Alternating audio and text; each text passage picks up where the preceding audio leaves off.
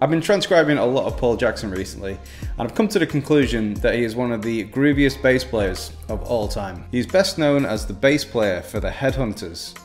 The Headhunters were established by Herbie Hancock in 1973 and combined elements of funk, jazz, and soul. So in this video we're going to look at 3 examples of Paul Jackson's amazing work with the Headhunters, and we're going to analyse them to see what makes them so great. The first track we're going to look at is Watermelon Man off their debut record, Headhunters.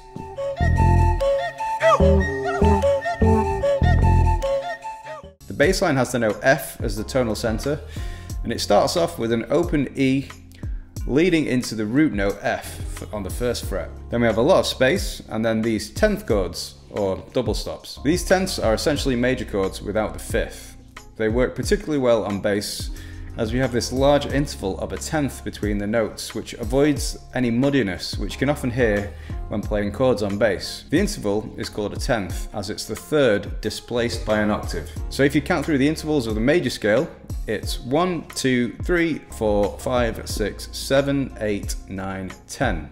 Here we see them used in a unique way. They're acting as chromatic approach notes leading to the F. On the second time round we get a slight variation, the addition of the F being played on the higher octave, like so.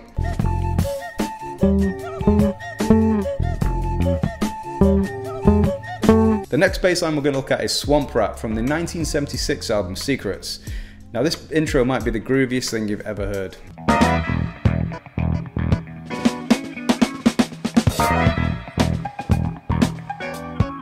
There are some really interesting components to the bass line. For example, the bass doesn't play on the first beat. The godfather of funk, James Brown, had the philosophy that everyone would play and emphasize the first beat of the bar, cementing it as a stylistic element of the funk genre. This song breaks that rule with amazing results. Like Watermelon Man, we get all this space. He really understands the importance of not filling up the bar with too many notes and using space to create a more effective bass line. The notes being played are on the E of the open string. Then we get octaves on the C sharp and the D, and then a hammer on from the D to the E. The presence of the C sharp over the E minor chord suggests an E Dorian tonality. That's because the C sharp is the 6th interval and the characteristic note of the Dorian mode. And then finally we have this fill. We have the E, a muted note, a hammer on from the A to the B, another muted note, a raised mute, and then we have this vibrato on the D.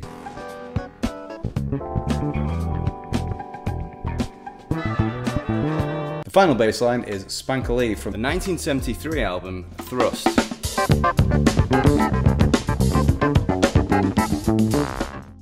This bass line has a lot of variations, so let's just analyse the first couple of bars. So contrary to the first 2 bass lines, here we have a lot of notes. You can consider this as a 16th note groove, as there are a lot of fast 16th notes and muted notes being played. Because there's so many notes, it's hard to define the tonality of this bass line, but I think the best way to analyse this is either from the Mixolydian mode or the dominant 7th chord, with all the other notes acting as chromatic notes to connect the chord tones.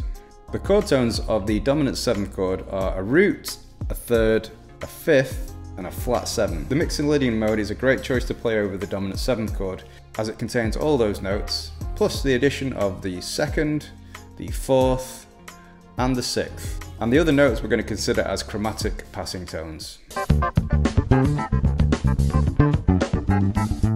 What Paul Jackson bass lines have I missed? Let me know in the comments. If you'd like to support this channel, you can purchase my ebook. You can find the link below. Thanks very much.